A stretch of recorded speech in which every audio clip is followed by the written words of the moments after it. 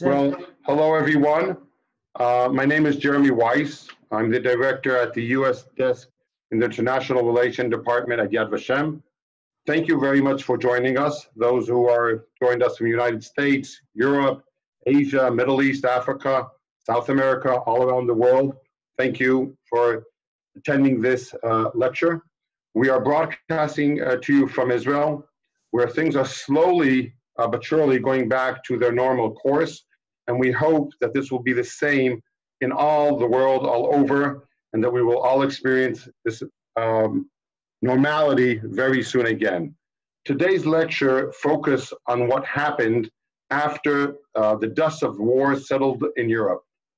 While the bells rang out in celebration of victory over the Axis powers, Holocaust survivors were forced to come to terms with their new reality, one that consisted largely of pain and loss. My dear colleague and friend, Ephraim Kaye, director of the international seminars at the International School for Holocaust Studies at Yad Vashem, has been leading Holocaust education activities at Yad Vashem since 1988. He brings with him many, many decades of knowledge and experience to what will surely be a memorable lecture. So thank you all, and thank you, Ephraim, and please, Ephraim. Okay, good evening from Jerusalem, and I'd like to thank the entire Department of International Relations of Yad Vashem for organizing this, and I hope all of you will walk away a little bit more enriched and inspired. The presentation is called Liberation. So first I wrote here liberation with a question mark, First of all, something about World War II. And I put this up here just to give you an idea of the horrific casualties, the deaths that incurred to almost every nation throughout Europe, North Africa, in the European theater of operations, and the Pacific theater of operations. We're talking between 40 and 60 million people lost their lives. Most were civilians. If we take the Soviet Union alone, the estimates are between 20 and 30 million people that lost their lives. If you go down over here, you'll see the United States had a little bit over 400,000 casualties, but 70% of those casualties were in the European theater of operations and the rest in the Pacific theater of operations. And you can see also percentages of the different countries that these casualties represent. Let's go to the next one, the Jewish population. This is the Jewish population pre-World War II. Throughout Europe, it's between 9.5 and 10 million Jews are living throughout the European continent, about another million Jews throughout North Africa and the Middle East. This is the Jewish population before World War II. Let's see the next one. And this is important. It's estimated that between 5.8 to 6 million Jews were murdered during the Holocaust during World War II. And you have the different countries, the percentage of Jews in those countries that were murdered. And I want to take just a moment to explain something here. Because I just said there were 40 to 60 million people that lost their lives during World War II, mostly with civilians. How do we understand this in the context of all of those people that lost their lives during World War II? When we look at these numbers over here, I want you to understand that during World War II, of the 9.5 to 10 million Jews in Europe, about 7 million Jews fell under direct Nazi occupation or countries that collaborated with the Nazis, Romania, Hungary, Croatia. About 7 million fell directly under their control. Of the 7 million, it's estimated close to 6 million were murdered when the war was over. And I'm stressing that because we have to understand that that kind of killing ratio did not exist for any other country, ethnic, or religious group. And many people were persecuted for all kinds of reasons during World War II. The Sinti and Roma, Germans who were disabled, homosexuals, all kinds of people were persecuted. But nobody was slated for total and systematic destruction to the last man, woman, and child, besides the Jews. Let's see the next one. I want you to see this video. It's not a very long one. Before I put it on, the 8th of May, 1945. If you're Russian, it's the 9th of May. I'm not going to go into it right now. It's not that important. But what did Victory Day look like in Europe for the Allied forces and the soldiers that participated, and civilians as well in the different countries where the hostilities ceased? So let's look at this video. It's in our museum at Yad Vashem, and try and feel and take in the pictures and the feeling of elation and joy. Okay, Gilad.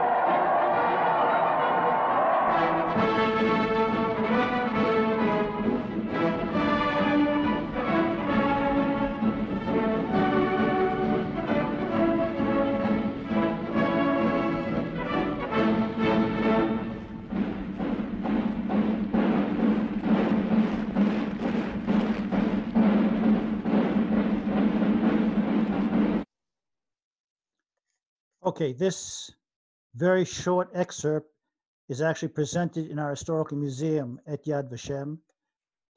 You see here the parades, the Red Square in Moscow, Paris, New York, the American and Soviet forces meeting on the Elbe. The tremendous joy and relief. 6 long years of war, the 1st of September 1939 to the 8th of May 1945, are finally over. People, the GIs, the Brits, the Soviets, Soviet soldiers can all go home.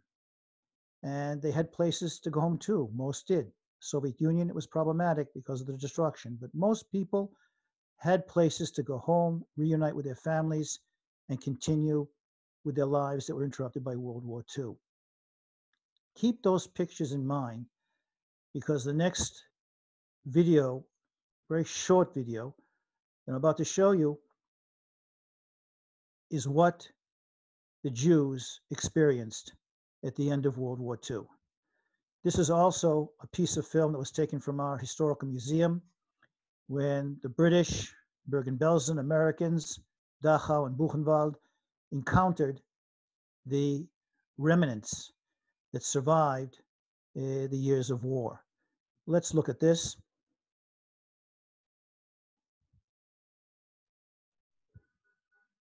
There's no sound.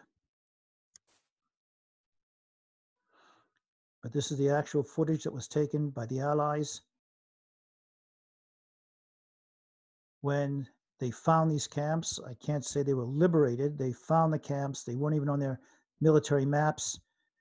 They found them usually by way of smell, stumbled on these places, and encountered this mass of humanity, which for many of the Allied soldiers, British and Americans, this was one of the most traumatizing events of everything they experienced during the war, seeing and meeting these people.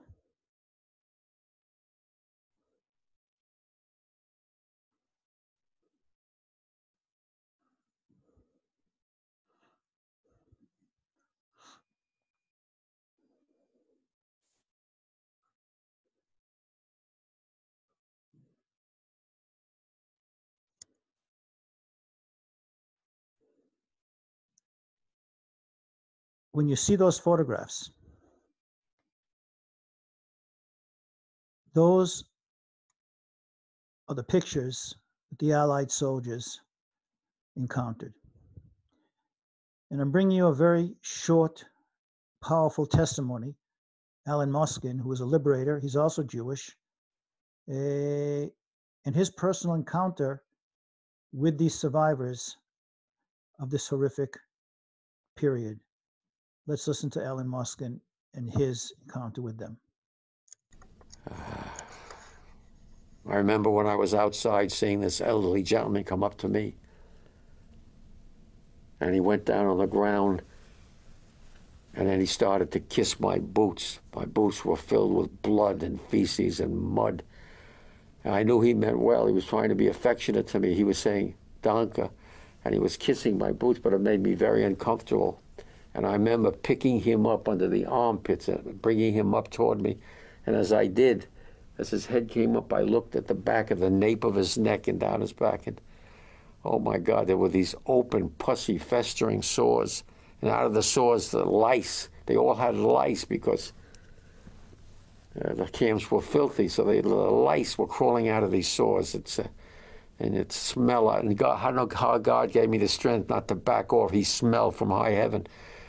But I somehow had the strength to hold my ground, and he came up and I embraced him, and he started to kiss me and say, "Danke, danke, Americana, Juda," American, Jew, Juda, Juda, Americana. And he was crying, and then I started to cry, and there was a lot of crying going on, and I'm not embarrassed to tell you this was very emotional. I'm going to stop here for a moment and go back and retract. We saw the joy, the elation of the Allied forces with the unconditional surrender of Germany in May 1945. We saw the pictures of the survivors that had survived this horrific period of history. We hear the liberator, and essentially, the survivors were asking themselves, why just me? The guilt that these survivors held. Maybe I did something wrong. Where do I go from here? What do I do with my life? When for most of these people, they're the only surviving remnants from their family. And here, in continuing this presentation, we're going to meet different survivors. These are people that come and give personal testimonies in our educational seminars at Yad Vashem that I'm responsible for in the school. And each one has a very different story, where and when they were liberated, but they have one common denominator, that all of them, and I'm making a general statement here with survivors in general, decided to pick up their lives and to take the loss, the pain, the grief, and to do something positive and to go forward. Let's see the next slide. And you see here, when the war is over, it's estimated the number of displaced persons, Jews that were displaced, that weren't willing to go home and were in displaced persons camps, DP camps, it numbered about 300,000. Now, if you're asking me, of those 300,000, how many survived camps? The numbers vary, anywhere between 60 to 80,000 that actually survived different camps. There were those that came out of hiding, were living on false identities, that had been saved by righteous among the nations. But these displaced persons didn't go home. Many survivors, when the war was over, did try and go home. But their coming home wasn't what you saw with the soldiers and their coming home to their respective countries. When they came home and knocked on the door of where they were living, in many countries, they were lucky if they walked away with their lives intact. We know today thousands of Jews were murdered in Poland by Polish anti-Semites after the Holocaust. Hungary, Romania, Poland, there were countries where, like in Denmark, where Jews returned, that the Danish non-Jews had protected their property and gave it back to them. But in most places, this was not a very comfortable homecoming. And therefore, they turned back to the West and remained in those DP camps, waiting to try and get out of Europe and to immigrate. Let's see the next slide. These are approximate numbers. About 60% decided to come to the land of Israel, the state of Israel in 1948, which in 1948 opens its doors completely. United States, about 100,000. Australia, I put that up there on purpose because, interesting enough, Australia opened their doors in a very interesting immigration policy where they realized they don't have enough population. During World War II, they need more people. So they open up their doors, and essentially Australia has probably one of the highest ratios of a Holocaust survivor population among the 120,000 Jews that live in Australia. Originally about 27,000 came there after the war. The next one. Liberated, but not free. That's a direct quote, again, taken from our historical museum. They're liberated. Okay, but where do you go? When you say, but not free, what do you do with that liberation? What do you do with the freedom? Where do we go and what do we do? Are the two major questions that survivors had to encounter when this is over and decide how to continue their lives. I'm going to show you this video. This is a survivor, Frida Klinger, and she has a very moving story. Born in Warsaw, was in the Warsaw Ghetto, 1943, was there during the revolt. As a result of the revolt, her and her sister were taken, sent to Majdanek death camp. From there to Auschwitz, Ravensbrück, and she ended up in Bergen-Belsen, where she was liberated on the 15th of April, 1945, by the British Army. Frida, like many other survivors, she had one of the first Jewish weddings in Bergen-Belsen. By the way, she's 99 years old. I and my wife, both of us, try and stay in touch with Frida. She's totally lucid. She doesn't walk a lot, but we have invited her in the past to our educational seminars. Let's listen to what she tells us about her wedding in December 18th, 1945. So one afternoon, there was a table, a long table, about 5-6 men came to have company, my company. Everybody wanted there. A Roma came in. He looked not from Auschwitz, not from, he was then already 30, 31 years old, but he was handsome, very handsome. And with a suit, not an outfitted passion. Okay, so since then he was a part of this whole crowd. but he wasn't bashful. He didn't take too long, and he right away told me openly, so that he would like to marry me. And it was the day of the wedding. And Franja is crying and crying. I didn't have even a prom dress to put on to this wedding, but this didn't matter. And everybody was invited. Whoever wants to come. There was no invitations, no music. The music, luckily, one of our friends, Joseph Mack, they found the accordion, and he was really Mesameach. He was making happy the people. He was playing beautiful on the accordion. His wife was a pianist, but we didn't have a piano. He played Jewish music. And at the wedding, they were in two rabbis married us off. Rav Helfgott, who was the English army Rav, and a Rav who, I forgot his name, he was a survivor.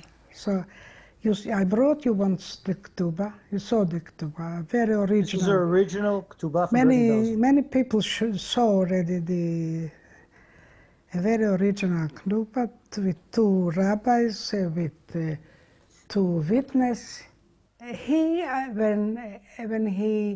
When I met him and he asked me to marry, so I saw his eyes, beautiful eyes, but very sad. And inside me, I said, I got it, I didn't answer right away. Yeah, you know the story of this and that. But I decided to bring life to his eyes. This was very important to me, and I did. Frida is unique, extraordinary, but I can say that many survivors, she represents what many survivors trying to connect, even reconnect, finding people that were born in the same country, sometimes the same city.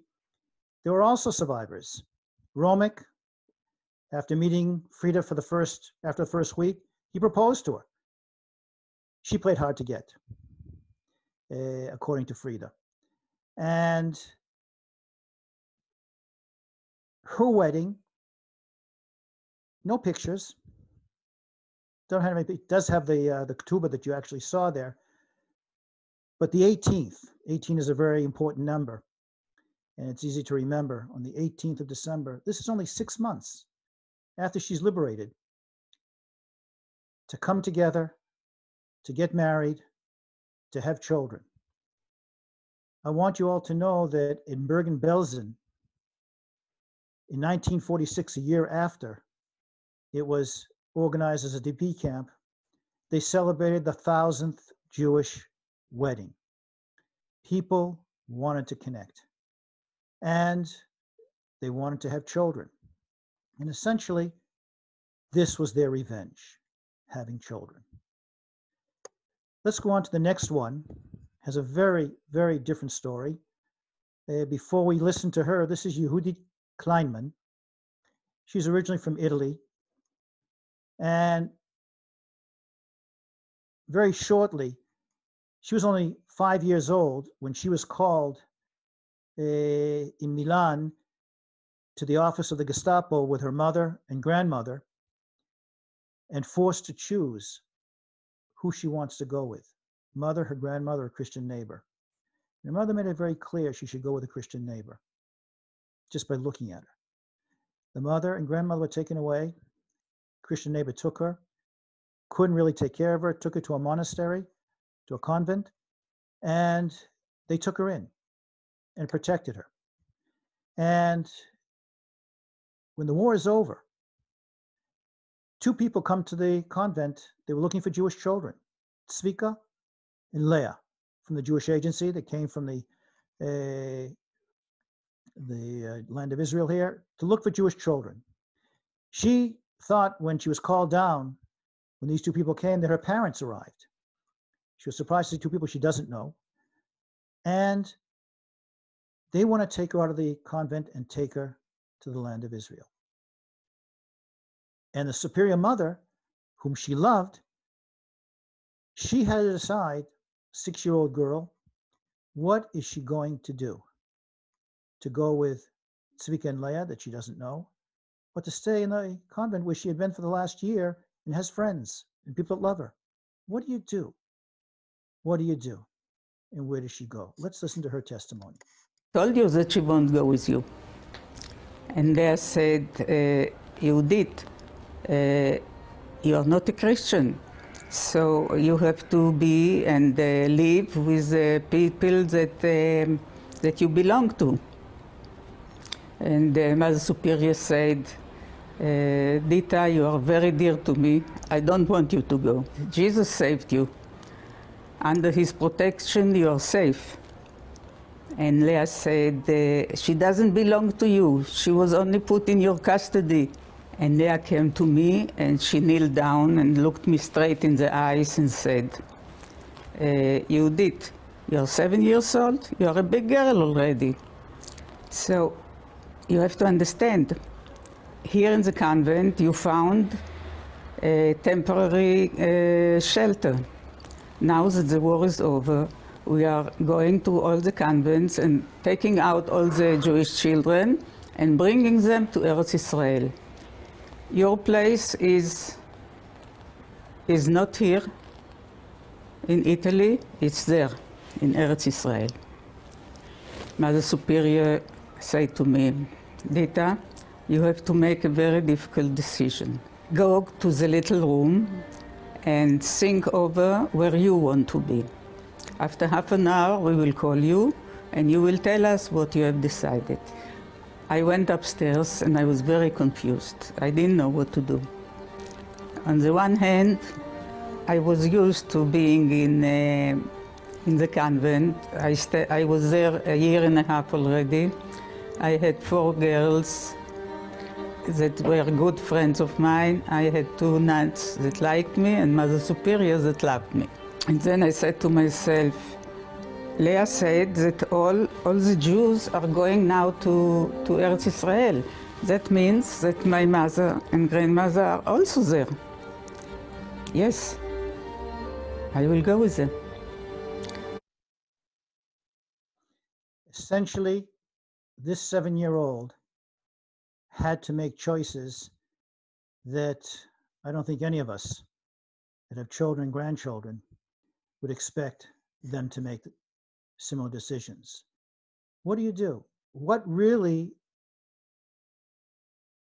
was the defining factor is that she said to herself as a 7-year-old, Tzvika and Leah are telling me that this is where all the Jews live. And maybe my mother and father are there, because that's where all the Jews are. And in that very naive way, she based her decision to leave the convent, say goodbye to her friends, to Mother Superior, and she was sent to northern Italy. And there, about 6 months later, put on a boat that brought her to Eretz Israel in 1946. Let's see another example. Before we do this, and I know you've probably all seen Schindler's List, I want you to see another liberation scene. We've seen Bergen-Belsen, we've seen Yehudit in the convent, the war ended there, people trying to look for her. And this is another liberation scene that all the survivors remember, and we all remember it from Schindler's List. All the survivors that were in Schindler's List remember this very dramatic scene where this Russian soldier on a white horse comes into the camp. You've been liberated by the Soviet army. That was the moment of liberation. But where do you go? They need food, They go to a village that's not far away to procure for themselves food. But where do they go? Essentially, most of these survivors got on trains to take them back to Krakow, where they had businesses. They originated from Krakow. And from there, some stayed, some left, but their first inclination was to go back to Krakow to see who had survived. And I want to introduce you to two survivors. They're a very special story, which I'll give you a synopsis of. Nahum and Genya Manor, that live in Beersheba. He's 96, she's 93. And let's listen just a piece of those moments of liberation that she recounts to us. ב-9 במאי שינדלר אסף את כולנו בתוך האולם של המפעל ואמר, גרמניה הפסידה במלחמה, אתם אנשים חופשיים, אתם חוזרים הביתה. ואמר, אני מוכרח לברוח, אני משאיר אתכם ותתחילו את החיים שלכם בתור בני אדם חופשיים, והוא באמת עזב אותנו ואנחנו נסענו לפולין.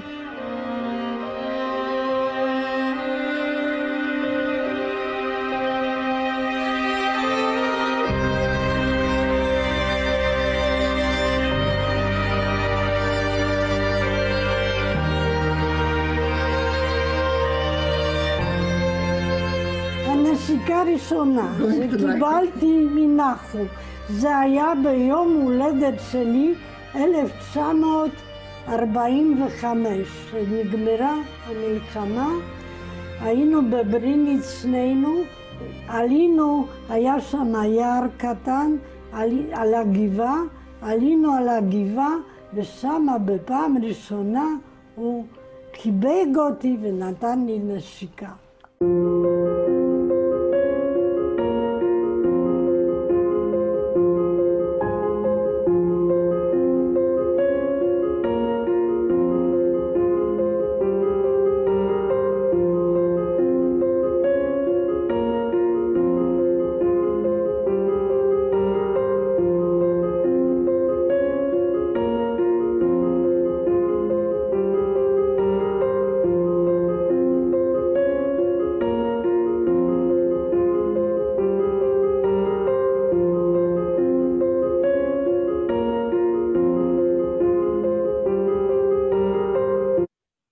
She still remembers her first kiss with Nahum.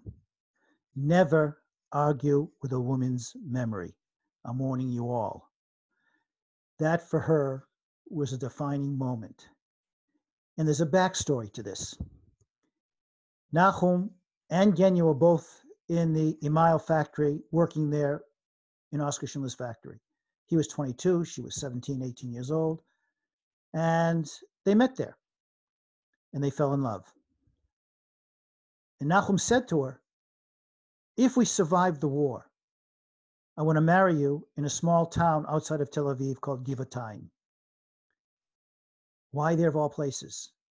Nahum's family, a fascinating story, was a very Zionist family. In the 1920s, they came on the fourth Zionist wave of immigration to the land of Israel. And they settled in a small town outside of Tel Aviv called Givatayim, where they built a home. 1931-32, the economic depression affected the British mandate of Palestine here in this country. And Nahum's father decided to take his wife and 3 children back to Krakow. Very few Jews did that. If you reached safe shores, you stayed there. But he had to support his family. His father, his mother, brother, and sister were all murdered in death camp Belzhitz in 1942. He was a car mechanic and employed in Schindler's factory.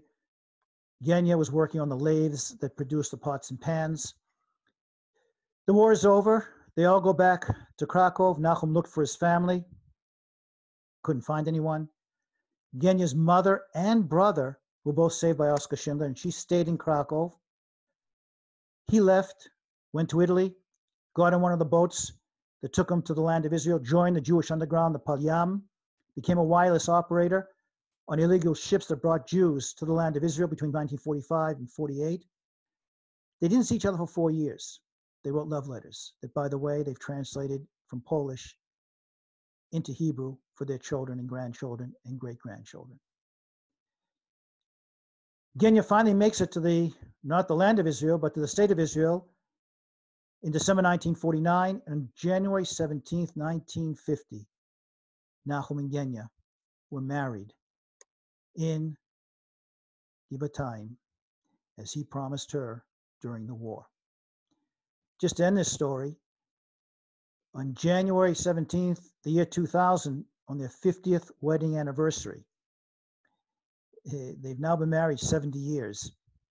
This year, we celebrated with them. But on the 50th wedding anniversary, Nahum and Genya decided to celebrate that wedding anniversary in the most significant place for them personally, a Catholic cemetery on Mount Zion. Why there? Oskar Schindler passed away in October 1974 and stipulated in his will that he wants, if he doesn't survive the operation, he wants to be buried among his friends in Israel, where he's laid to rest.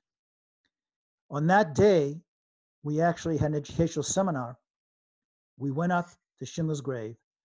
Nahum and Genya, a bottle of whiskey to make a l'chaim, and they brought their son, their daughter, and their 4 yingele, their 4 grandchildren.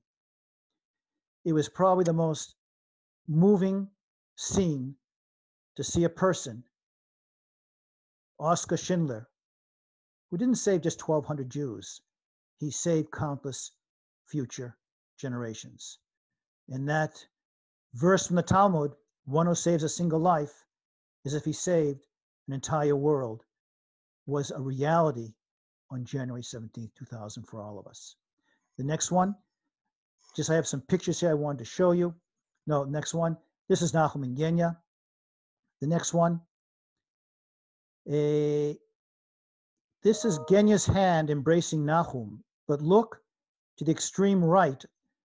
That first ring she has in her hand, sort of a square ring made out of nickel. Nahum fashioned that ring for Genya on her 18th birthday, engraving the initials GW, Genya Wohlfeiler, and gave it to her as an act of love for her birthday at 18 years old. She has not taken off that ring since. Even when the woman was sent to Auschwitz and she was beaten, she refused to take off the ring. And she has kept that connects them for all eternity. The next one. This is the only picture that they actually have a day after their wedding, which was January 17th. They're here in Kibbutz Megiddo. That's the day after the wedding. That's the only picture. I did a little research with them in their home, going through all their pictures. And the next one. This is a beautiful picture that I took from Nahum and Genya. It's their granddaughter and their great-grandson. About 4 years ago, Nahum sends me an email. He's in his 90s. I love this guy. Sends an email. Ephraim, I deserve a mazal tov. Our first great-grandson was just born. I immediately wrote back to him, Mazel tov. Did you tell Oskar Schindler? I got an immediate reply. He was the first to know. This was Oskar Schindler for this couple. The next one. Okay, I'm going to take you now to somebody else, and we're going to finish here with this survivor. This is Tibiram, Hungary, Slovakia, where he was born. Was sent with his family to Auschwitz, where both his father and brother survived. They were death march on to Bergen-Belsen. His father passes away a few days before liberation. His brother passes away after liberation. But this is a 15-year-old that is liberated there at Bergen-Belsen, and let's hear a piece of his story.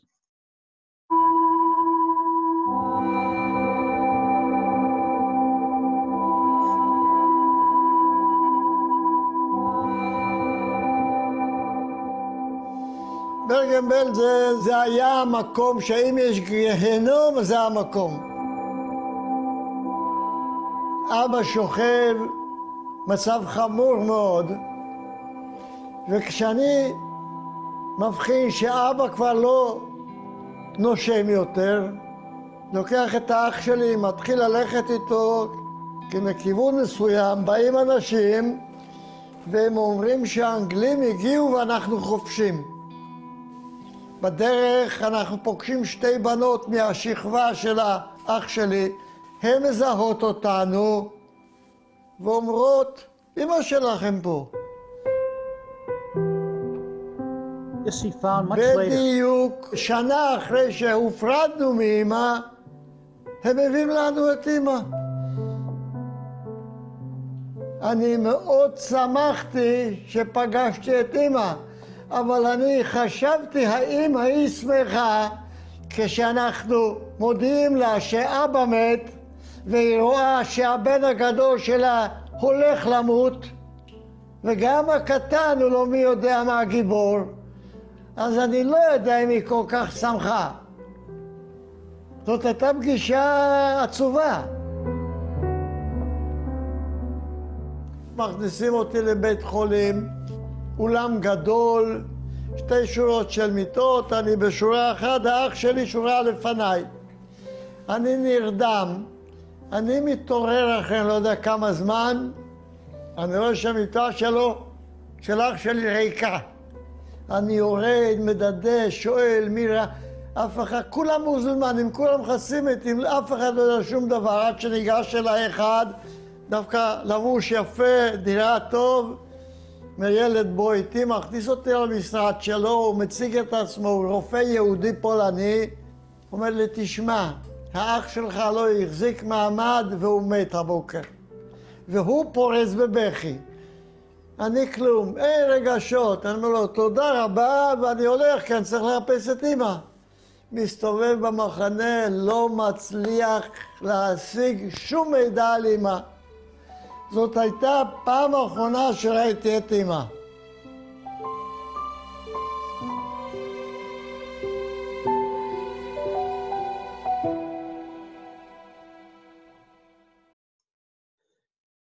Tibby finds himself all alone in Bergen-Belsen. And again, the question remains, where do you go and what do you do? We first met Tibby about 15 years ago and began inviting him to our educational seminars. He lives on a kibbutz, Kibbutz Afikim, just south of the Sea of Galilee. And all I had to do was make a telephone call, Tibby, we need you. He'll come by bicycle, he'll walk, he'll come by cab. To come to Yad Vashem, he sees it as his supreme mission to come and to relate his story to soldiers, to teachers, to young men and women that come to Yad Vashem. His friends on the kibbutz would say to him, Tibby, why are you going to Yad Vashem? It's a place of death. What are you finding there? Why do you keep going once a week, twice a week? By the way, he also goes on IDF missions to Poland. And Tibby would say to them, when I walk into Yad Vashem and I go through that gate, it's a machaya. It fills me with life. What are you talking about? I see soldiers. I see young men and women. I see teachers. It fills me with life. That is Yad Vashem and what we do for Tibby Ram.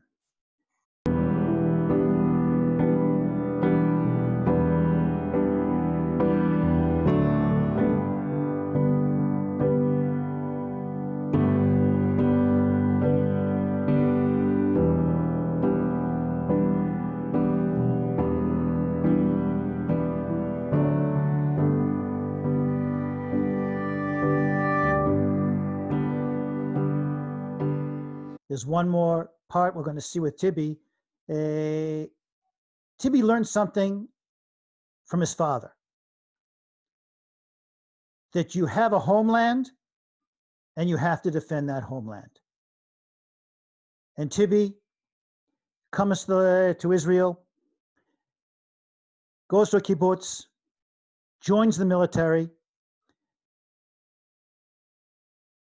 and from 1948 to 2006, Tibi served in every conflict that Israel has experienced during those years.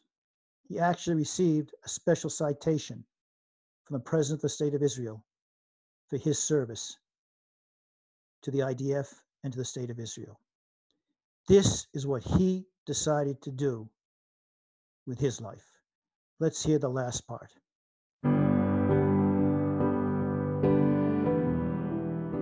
עזה ואני התחתנו ב-1955. כשאני הפכתי להיות אבא הייתי מאושר. מאוד אהבתי את הבת הגדולה שלי, אחר כך את הבן, את הבת הקטנה. אבל מה שמעניין, בכל הלידות אני הייתי במילואים. אף פעם לא הייתי נוכח בלידות. אני השתתפתי בכל מלחמות ישראל ותמיד ביחידות שדה, ביחידות חי"ר, חוץ מצוק איתן. הייתי כבר בן 80 ומשהו, כבר התביישתי לבקש כי ידעו שלא ייתנו לי.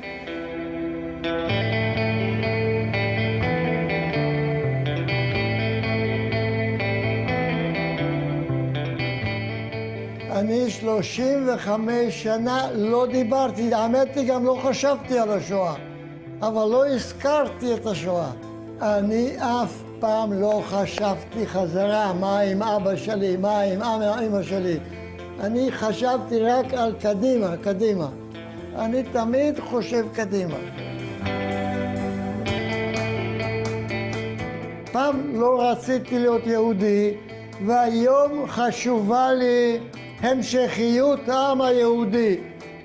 בשבילי חשובה כברת ארץ שהיא שלי, של היהודים.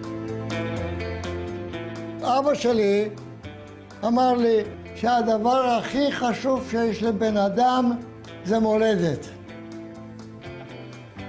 ועל המולדת צריך לשמור.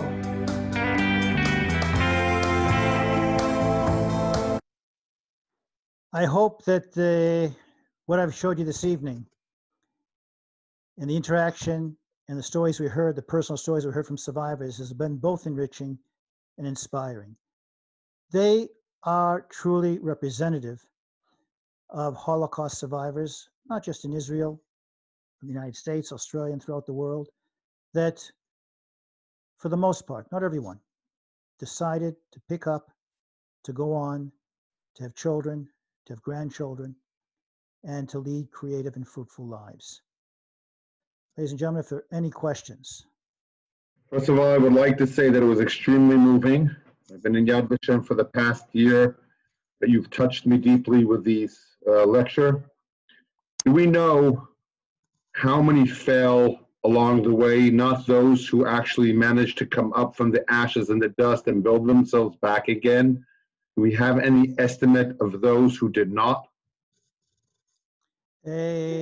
Jeremy, I don't have figures, but I can tell you something from my last 51 years living in Israel. I can still remember at the Hebrew University as a student there, going to the central library there in Givat Ram. This is the 1970s. And there was a Holocaust survivor that worked there. He was disorientated. He worked there, but it was very clear that he was one of the ones that was unsuccessful at coming back. During my last 32 years at Yad Vashem, I've met more than 450 Holocaust survivors. These are people we invited to educational seminars to give them training to tell their stories in front of groups. There have been very few people that I've met from among that group that I can say were people that fell by the way. So there's another story still in my memory bank of a young woman who, as a 5 or 6 year old, was living on the streets by herself in Poland, going from place to place. She had no one. A person that when she heard stories of other survivors during this 5-day seminar, she envied the survivors that were in camps because they had somebody. She was all alone, never married, never had any children. So not everybody could make that leap, but I think the miraculous story that we have to take into consideration is the fact that so many did after everything they suffered. And let me end with this, that I said the revenge of Holocaust survivors was getting married and having children. But over the years I've seen at Yad Vashem, it wasn't just having children. It was having Yingala, grandchildren. When survivors had grandchildren, many times they didn't tell their personal stories to their own children. They wanted to be normal. Although sometimes these kids, they were growing up in Holocaust survivor families, would hear their parents yelling and screaming in the middle of the night in languages they didn't understand. They knew there was something that they were traumatized by. When the grandchildren came, and they came to the Bobby and the Zaidi, what's that number on your arm? They were more than willing. Not all of them, but many were willing to tell their grandchildren what they experienced. And for the first time, the grandchildren, they had grandparents. The children in Holocaust survivor families grew up without any grandparents, aunts and uncles, extended family. So the real revenge of Holocaust survivors was having grandchildren. And I've seen it time and again in my meetings with survivors, how significant that has been. Well, ladies and gentlemen, all I can wish you is a good Shabbos and long life and mucho health for all of us and your families and friends. Be well.